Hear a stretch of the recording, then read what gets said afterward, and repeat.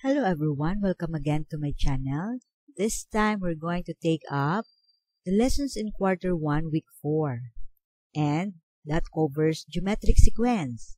Again, when we say geometric sequence or geometric progression, it is a sequence where each term after the first term is obtained by multiplying the preceding term by a non-zero constant called the common ratio. So which of the following is or are a geometric sequence? Is it A, B, C, or D? Those are B and C. Why? Because they have a common ratio. Now let's have this set of numbers 3, 15, 75, 375, and so on. Our first term is 3 and our common ratio is 5.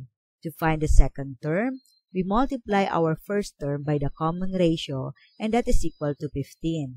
And to find the third term, we multiply the second term by their common ratio, or that is 3 times 5 times 5 is equal to 75.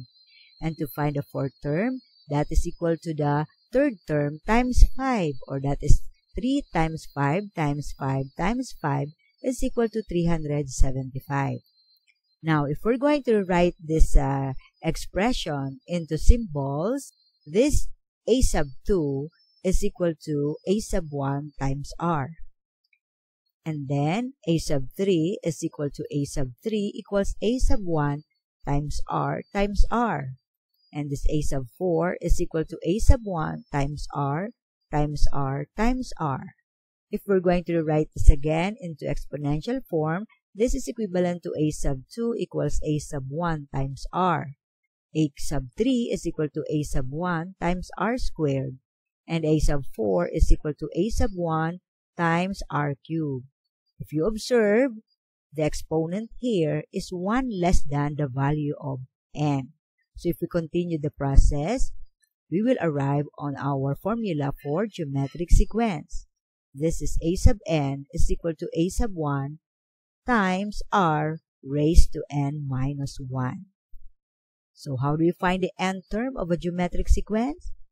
The formula is a sub n is equal to a sub 1 multiplied by r raised to n minus 1, where a sub n is equal to nth term or our last term, and then a sub 1 is the first term, r is the common ratio, and n is the number of terms. Now let's have an example. Find the a sub 12 of the geometric sequence 6, negative 12, 24, negative 48, and so on. So to find that, you are going to identify the given and the unknown in the problem. Our first term is 6, the number of terms is 12, and then we are asked to find the a sub 12, so that is the unknown. And our common ratio is, remember that we're going to divide the second term by the first term, so this negative 12 divided by 6 is equal to negative 2. So let's solve for a sub n. That is a sub n is equal to a sub 1 multiplied by r raised to n minus 1. Again, our value for a sub 1 is 6. For r, that's negative 2, and n, that is 12. So, do not forget that you are going to substitute those values in that given formula. So, again, for our a sub n, that's a sub 12, a sub 1 is 6, r is negative 2, n is 12. So, we're going to first subtract 12 minus 1, that's 11.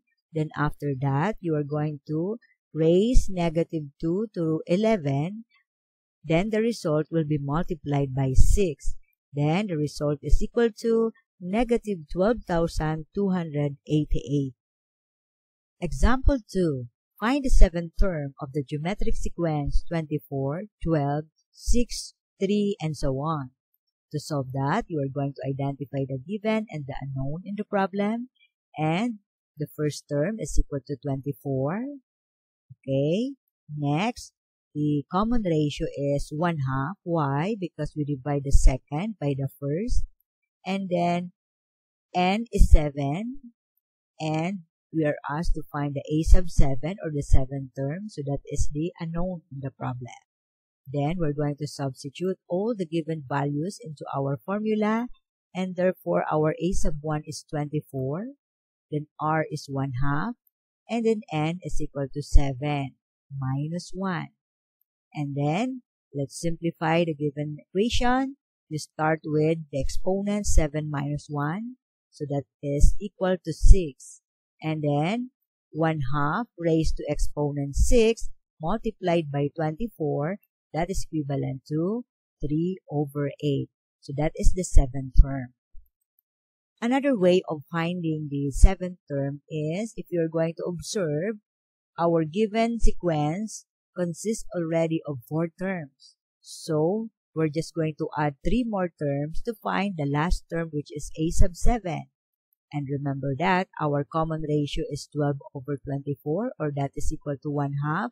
What are we going to do with the common ratio in the given sequence? That is, if we multiply the first term by the common ratio, which is 1/2, that will give you the second term, which is 12. And then if we multiply 12 again by the common ratio 1/2, that's equal to 6, which is the third term of the sequence. And then that 6 multiplied by 1/2, that's equal to 3, which is the fourth term. So to find the next term, so from 3 we multiplied by 1/2, that is equivalent to 3/2. So that is the next term. And then 3/2 multiplied again by 1/2, that's equal to 3/4. Let's make the next term. But that is not yet the final answer.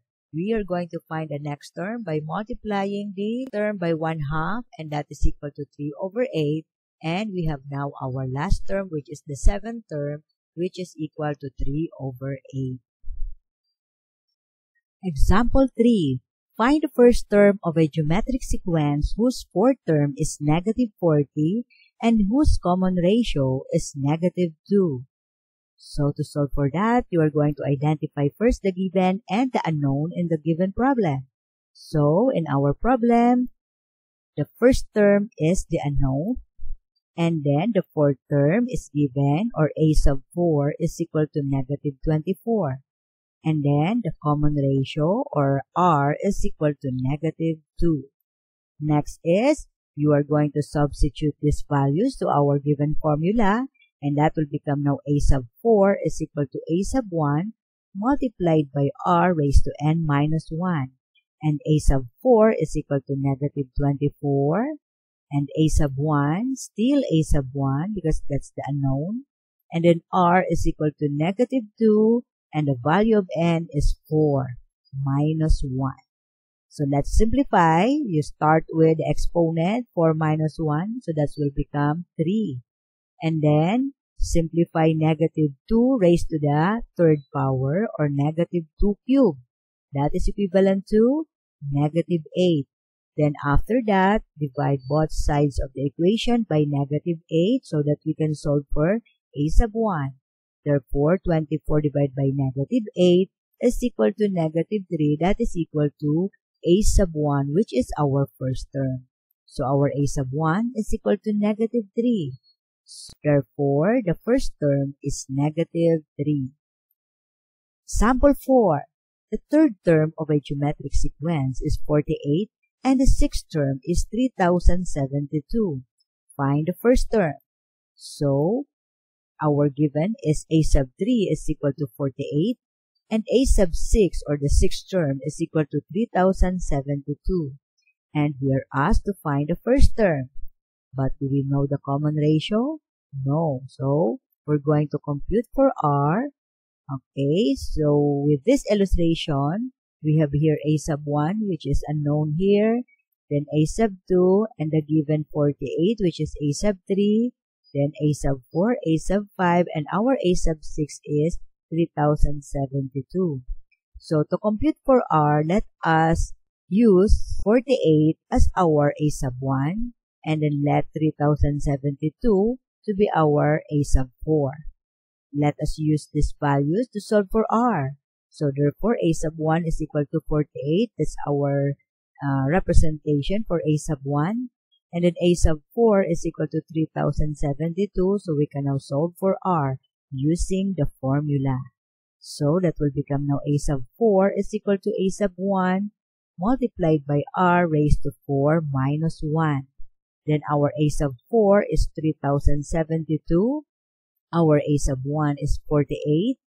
And then the value of r is unknown. And then 4 minus 1. Then simplifying this one. So start with the exponent. So we have 4 minus 1. That's 3. And then divide both sides of the equation by 48 so that we can solve for the value of r. So 3072 divided by 48, that is 64, is equal to r cubed. Now to solve for r, so let us find the cube root of 64 and the cube root of r cubed. So therefore, cube root of 64 is equal to 4 and cube root of r cubed is equal to r. So our common ratio is 4. With this value of r, which is equal to 4, we can solve for the first term. So using the formula, let us have a sub n is equal to a sub 1 multiplied by r raised to n minus 1. So our a sub 3 is equal to a sub 1 multiplied by r raised to 3 minus 1. And then our a sub 3 is 48 according to our given illustration. And then the value of r is equal to 4, which we have computed before, then raised to 3 minus 1. And then therefore, that is equivalent to 3 minus 1 we have here 2. Then, simplifying 4 squared, that is equivalent to 16. Divide both sides of the equation by 16 so that we can solve for the first term, that is equal to 3. We can also solve for the value of the first term by dividing our third term by the common ratio, which is 4, and that is equal to 12 for the second term. But we are looking for the first term, so with this result, let's also divide the second term by the common ratio. That's 12 divided by 4 is equal to 3. So still we arrive on the same result.